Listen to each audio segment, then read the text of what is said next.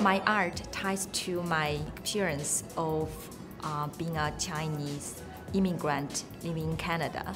I use my art to express my inner feelings.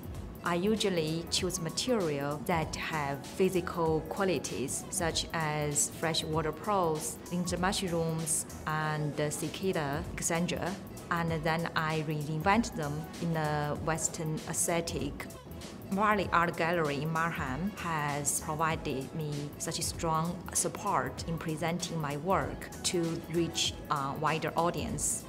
I love living in Markham. It's one of the most diverse cities in Canada. It has been the very important elements in the dynamics that inspires me and drives my creation forward.